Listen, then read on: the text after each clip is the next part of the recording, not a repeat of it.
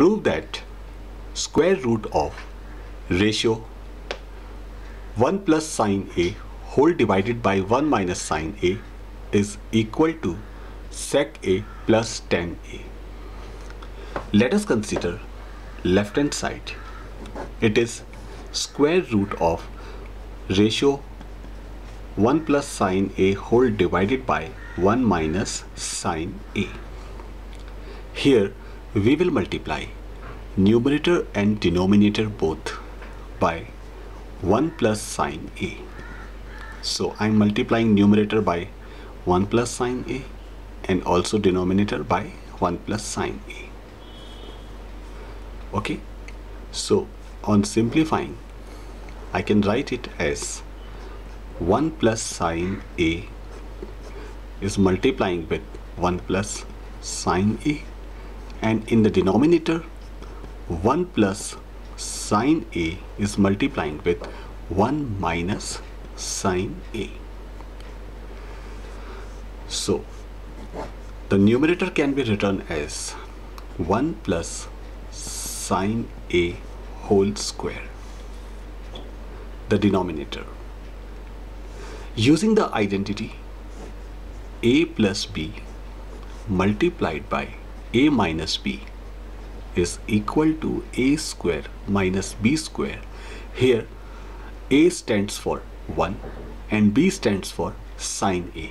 So using this identity, we can get this quantity as 1 square minus sine square A. Okay, now 1 square minus sine square A, it can be written as 1 minus sine square A, and numerator will remain as it is. Now we know that there is a trigonometric identity. According to this identity, 1 minus sine square theta is equal to cos square theta. Using this identity, we can say that 1 minus sine square A is nothing but cos square A. So again, numerator is as it is, and 1 minus sine square A according to this identity is cos square A. As we know that x square divided by y square can be written as x upon y whole square. So using this relation, I can write this as square root of 1 plus sine A upon cos A. This square root and the square, they can cancel each other's effect.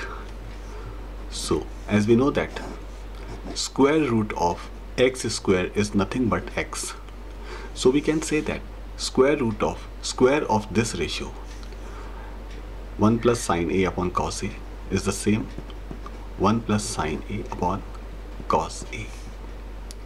Okay, further we can simplify it as 1 upon cos A plus sine A upon cos A.